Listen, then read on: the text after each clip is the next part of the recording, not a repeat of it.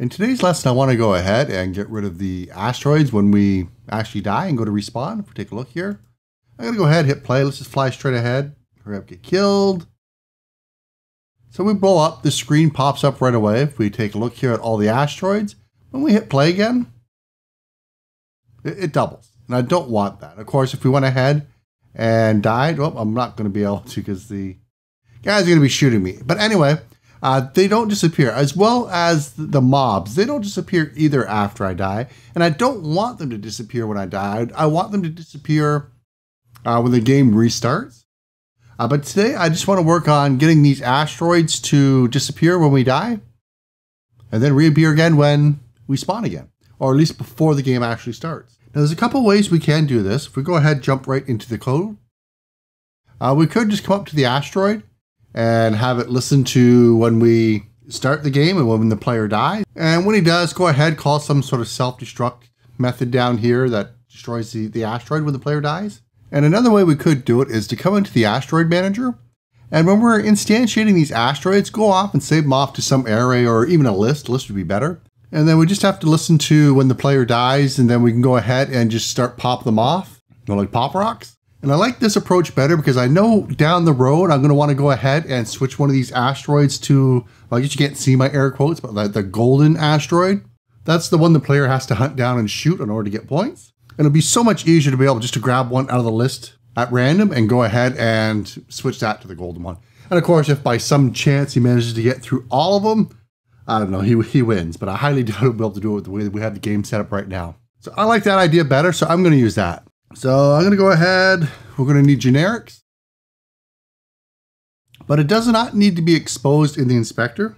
So I'm just going to go ahead and create a list of asteroids, which I will just call, well, we have asteroid up there, which is the prefab. So I'm going to go ahead and rename this asteroid prefab. And this list I'm going to call asteroids or singular. Let's go singular. And then I like to initiate them in my start. We could do it up at the top as well. Let's go ahead, just to keep the lines of code to a minimum. So I'm going to go ahead and save that off. I'm going to have to jump back into Unity and reassign that prefab to my asteroid manager because I went ahead and changed the name. No problem, we got it right here. I'll jump back into the code. And now when we go ahead and create one, the instantiation command actually does return an asteroid, or sorry, a game object if you wish. So I'm just going to add it to my list. We'll have an asteroid temp equals this. And I might be able to typecast it this way as an asteroid. I've never actually tried this. Let's just go ahead, we'll save it, jump back into Unity, see if we get an error for that. All right, so we got a private field that we're not using. Great. So it does work out. I've never actually tried to typecast it that way. So now that we have the asteroid temp, we can go ahead and say list.add, sorry, not list.add, asteroids, nope, not the capital, asteroid.add, and just do temp. Now I could have actually just had that up here as well, but it's such a huge block of code because of the transform positioning. I'm just going to go ahead and save it off to a temp and then put it in this way. Great, so we are saving them off to a list. And just to show this list is being populated correctly, I'm going to go ahead, make it public with the asteroid selected, or the asteroid manager. If I hit start, we should see all the asteroids pop up here. Of course, I have to hit play, we have to hit the play button. So there we go, we got 125 asteroids, working great. Now I need a way to destroy them when the player dies. So that means we need to listen for it. First off, event manager.on player death. And we need a method for it. I'm going to quickly put it right here. Void destroy asteroid. And that's the method I'll call. And of course, we'll copy that, come down to on disable, make sure we stop listening for it. There we go. We're going to get an error. That's only because I'm moving it. And I'm actually going to put it right here under the instantiate. No, I'm actually going to put it above instantiate. Right here. So we have the place, we have the destroy, then we have the couple functions that are actually used to instantiate. So that means I'm going to want to iterate through the list, call some function, and let's take a look at the asteroid class So I know I'm going to want to call something like self-destruct. So come down, we can make a method called self-destruct, but what's self-destruct going to do? It's just going to call probably explosion. So right here's where things blow up. We'll have to play around with it a bit because we actually have the code in here for when the player dies to fire off the event. And we don't want to fire off the event when the asteroid dies. So we want some sort of like self-destruct, or maybe move this out to another method called, I don't know, a player blew up, and then that calls the event as well as calling the blow up method. So what we could do is actually call the explosion component itself. The thing is, we have it saved as a asteroid. And I might want to do other things besides just the blow up part. So yeah, I'm going to go ahead and in asteroids create a self-destruct. And I'll go ahead and do that down here. And of course, since we're calling from outside the class, we need to be public. There we go. And of course, don't forget that return type. And for now, all I'm going to do is get the component, explosion, and I'm going to call blow up.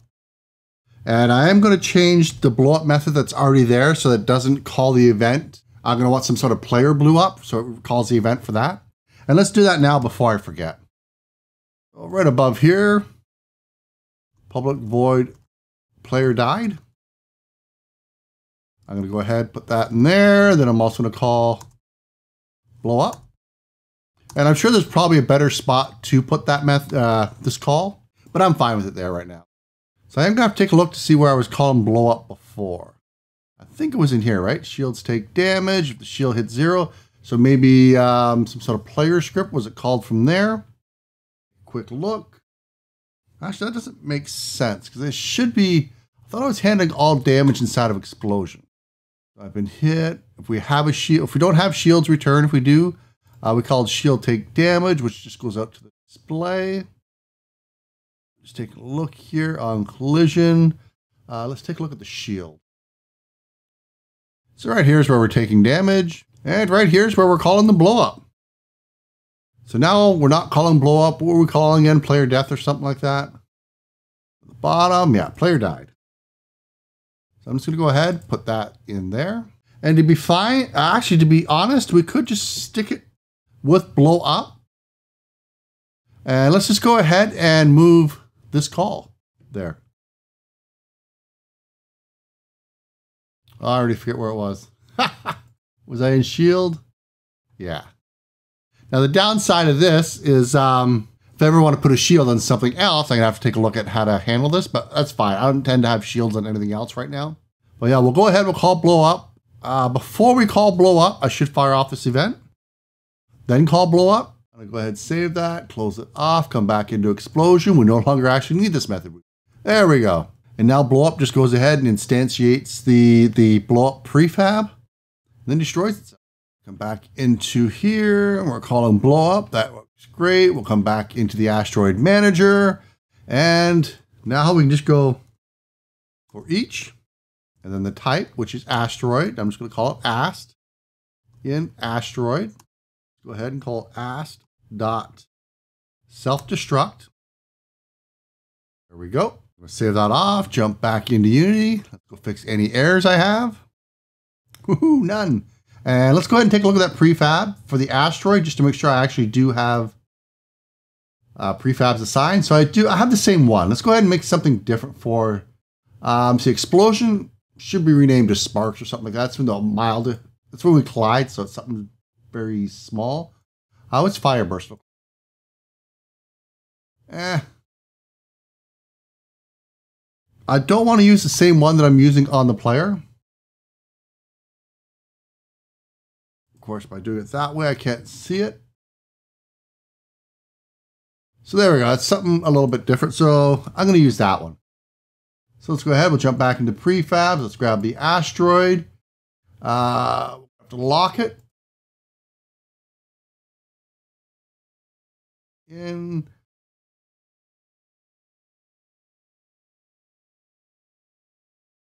Explosion prefab.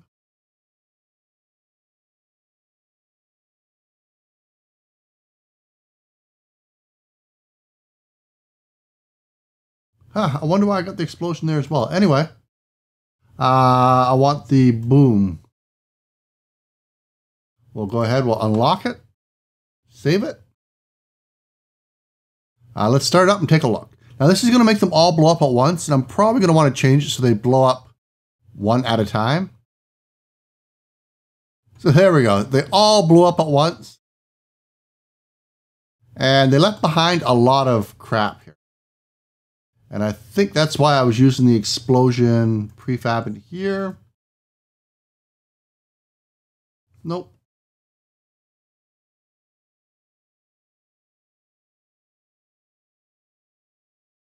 Ah, that's the one we made. That's what it is. Okay. So let's change that a bit to have it destroy in a random amount of time between, I don't know, 0 and 1 second. So at the top of the asteroid manager, I'm going to come in and make a static. And I guess it actually doesn't need to be static. I was thinking of going ahead and putting it on the asteroid. I actually think I like that better. Let's go ahead, do the asteroid. Now the reason why I'm making it static is because I want it to be the same value for every asteroid. And what I want to do is say I want the asteroid to blow up in between 0 and 1 second from now. So I'm going to make a static float destruction delay is equal to 1.0f. And I'm only ever using this in one place, so I wouldn't feel bad about not making a static for it. But again, I just want to reiterate, the static means that this value is the same for every asteroid, every instance of an asteroid. So as soon as I change this value, it changes it for all of them. And that's kind of the thing I want to drive home. So now when I call self-destruct, I'm actually going to go ahead and make a new method that I can invoke. Public void go boom. I'll go ahead, add this in there. And now I can say, so float timer is equal to random dot range. And we're going to say 0, comma, a delayed destruction. There are other things we could do. We could go ahead and make it a constant. There's lots of things we could do that. We could just put the 1 in here. Like I said, we're just using it the one time. But I just feel like using a static. So we got the timer. Now I can just say invoke. The method I want to invoke is go boom. And I want to invoke it in timer. So sometime between 0 and 1 second. Save this off. Let's go ahead. We'll try that. I've still got all of those prefabs I got to destroy as far as the particle systems go. So I'm going to have to set it up to have those be destroyed too. Go ahead. We'll start it up. Fly into that wall. Oh. Well, it's going to take me a little longer to die. Line myself back up with that wall. I can just hit something. Oh my God. Kill me. Kill me.